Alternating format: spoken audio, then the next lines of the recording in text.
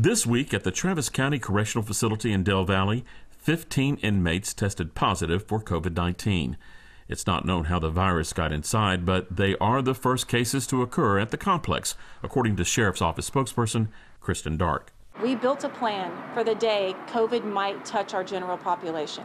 As soon as it happened, that plan went into effect and is being carried out now. Family members of inmates who contacted Fox 7 suspect the virus was brought in by a jailer. And I'm worrying it's going to end up spreading into where he's at, and he's going to get it too. The downtown jail is where key parts of the sheriff's COVID-19 protocol takes place. It starts with isolation. People who go through the intake process are held for 10 to 14 days. Quarantine happens when an inmate shows symptoms or refuses to answer CDC screening questions.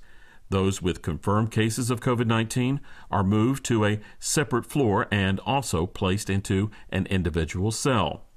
The jail downtown is where both quarantine floors are located.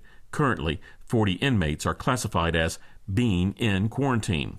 The system we have in place right now is working, and evidence of that is the fact that we went 10 months without COVID in our general population, and the fact that throughout the entire pandemic, we've only had 80 inmates test positive. No inmates with the virus are held at the Del Valle facility. Despite that, one inmate's mother told me she's worried about exposure risk and that opportunities to go outside were reduced from 3 hours to 1.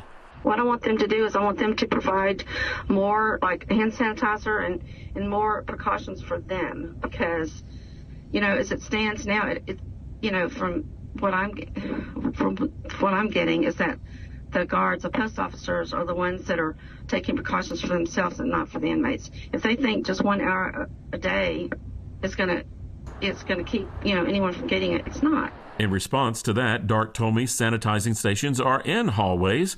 Soap and mask are also available. The hours outside were reduced to address the logistics of social distancing 1,800 inmates.